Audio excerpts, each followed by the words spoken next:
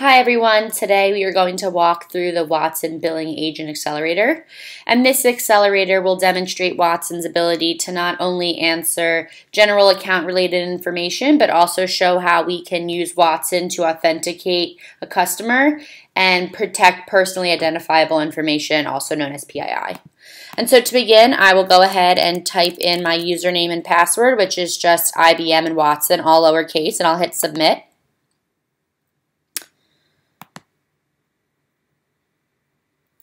And you will see immediately that I am taken to this chatbot interface. And for those of you that are familiar with our real estate conversation bot, this UI may look familiar to you.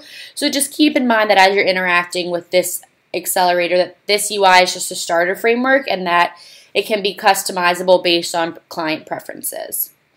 And so you'll see here on the right-hand side that we have 5 different profiles from which you can choose, and they all come with different scenarios and account information, and we'll use this account information to help authenticate us as a user so that Watson can provide us with information about our account.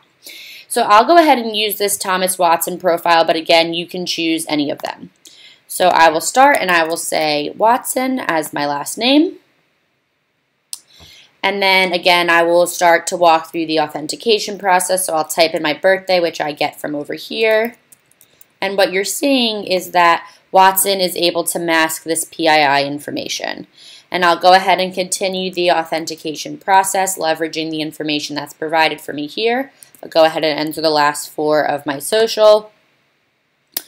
So it's important to note here that Watson is not storing this information in the cloud. This information is coming from a bank API, so think Chase or Wells Fargo, that would then be pushing that information to Watson so that I can be authenticated and I can get information about my account. So now that I'm authenticated, I can go ahead and say auto insurance, for example. And I'll say, what is my account balance? I'll hit send. And I'll say, no, I don't want to make a payment.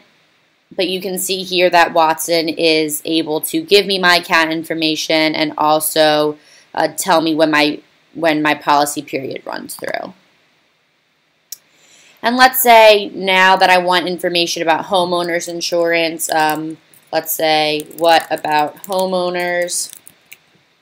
I'll hit send.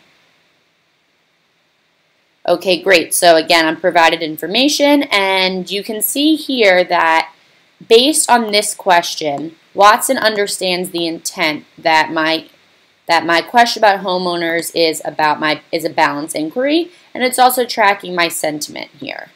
And I can say no, I don't want to make a payment.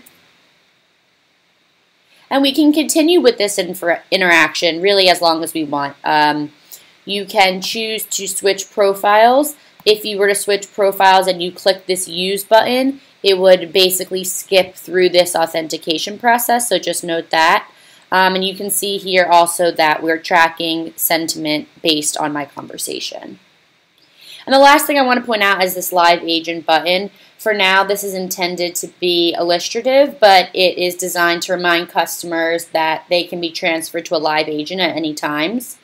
Otherwise, if a customer would fall below a minimum sentiment level, this button would shake here to remind customers that this is an option for them. So that's the Billing Agent Accelerator. This accelerator uses Watson Conversation to engage with customers in natural language and also Alchemy language here to understand sentiment and emotion. We could use a banks such as Wells Fargo or Chase to push information that is not stored in the cloud to help us authenticate our account, as I previously mentioned. And this is just one of our many accelerator bots that we have, so make sure you check out the communication section on the portal to see others around product recommendation and other self-service capabilities. And definitely let us know what you think so you can go and review this accelerator and provide feedback. So thanks for watching.